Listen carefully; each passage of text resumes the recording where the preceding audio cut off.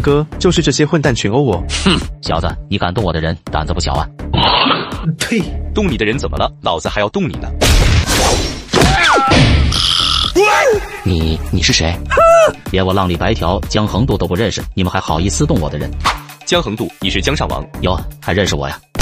江先生，对不起，我不知道是你。知道老子的威名还招惹我的贵客，是嫌你爹妈生的儿子多吗？对不起，我的错。你也知道你的错啊，小子，你刚刚不是挺牛的吗？砸我脑袋，踹我6脚，今晚看我怎么炮制你！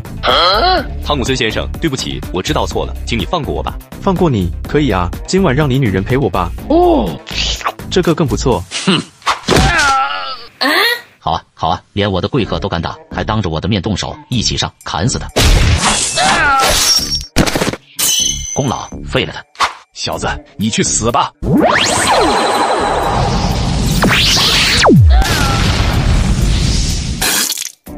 怎么会这样？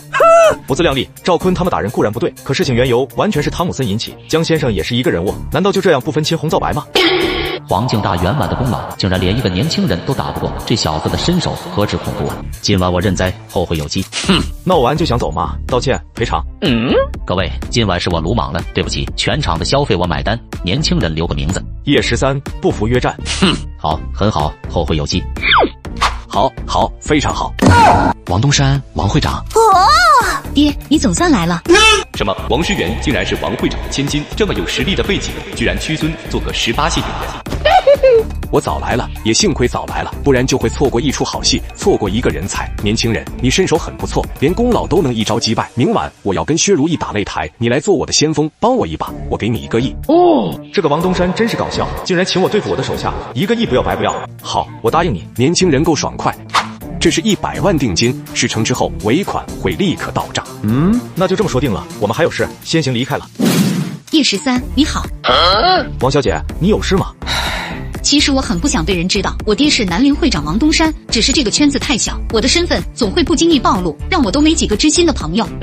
不知王小姐说这话什么意思？琪琪虽然是我刚认识的朋友，但她率性纯真还不做作，所以我从骨子里把她当成姐妹。也正因为我对琪琪是发自内心的好，今晚我想要跟你说几句知心话。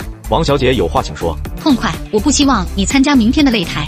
你找机会退了这一场对战吧。至于那100万，我会替你还给我爹的，我也会帮你说好话，让他不追究你的责任。为什么？难道你不想你爹赢吗？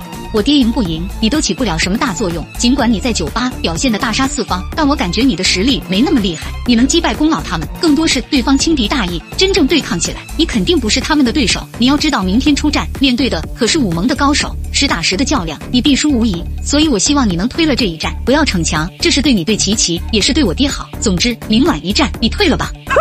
我收了你爹100万，明晚无论如何我都会到场。哼，你怎么这样固执呢？你退出就行，其余的事我会帮你搞定。我不是固执，只是我有信心解决明晚的事。事情没你想象中那么简单，我也不怕你知道。我刚刚得到消息，薛如意已经恢复武功，此时的她已经无人能敌。你知道薛如意是什么人吗？她身手了得，远远超出你的想象，连我爹都赢不了她。你拿什么去打擂台？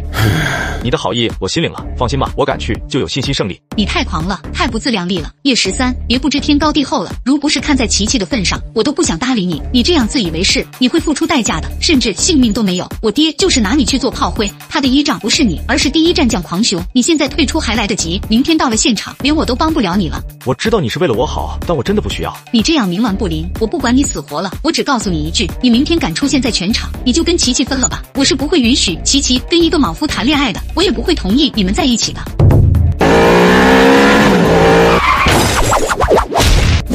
怎么是中天师？中蛊了！别动，蛊毒被我化解了，你现在没有生命危险，但伤口还没上药。哇哦，蛊毒解了，真好了，真好了！钟大师，你这伤怎么来的？还有谁给你下的蛊啊？叶兄弟，你才是大师，我就是一个渣，叫我钟大哥好了，大师真的不敢当。行，钟大哥，你是有什么生死仇人找上门来了吗？我行走江湖就是混口饭吃，和气生财是我的准则，哪有什么生死仇人啊？我之所以被人下蛊，是因为我今天在医院智商散步时，发现一个智商只有10几岁的大傻子跟一群做物理康复的小朋友玩耍，玩累了他就抓草地的虫子吃，还给其他小朋友喂蜘蛛。我一时按捺不住喝止，结果对方冲上来就跟我干架，我躲了他几次，他还不依不挠，还要给我也喂虫子，我就直接给了他一巴掌，他当场大哭。然后就有一个黑衣老妇现身，我一看那黑衣女人，我就知道对方不简单，我当时就丢掉轮椅跑路，还一口气跑出了医院。我以为没事了，可就在这时，身体莫名一痛，然后我的肚子就翻江倒海了。我知道我中招了，也知道医院救不了我，我就想找个僻静之地自救，谁知还没躲入湿地公园，蛊虫就在我身体肆虐，折磨的我连自杀的力气都没有了。大傻子，黑衣老妇。对，那个黑衣老妇，只要看一眼你就终生难忘，那感觉怎么说呢？活死人。对，活死人。他虽然活着，举动跟正常人没两样，但身上感觉不到半点生气，比电视上的丧尸还要诡异。莫非是苗凤凰？可他不是18号才回到南陵复仇吗？行，我知道了，你在这里好好休息吧，身体好了再回去。野兄弟，谢谢你2次救命之恩，我希望你给我一个机会，让我留在你身边做牛做马。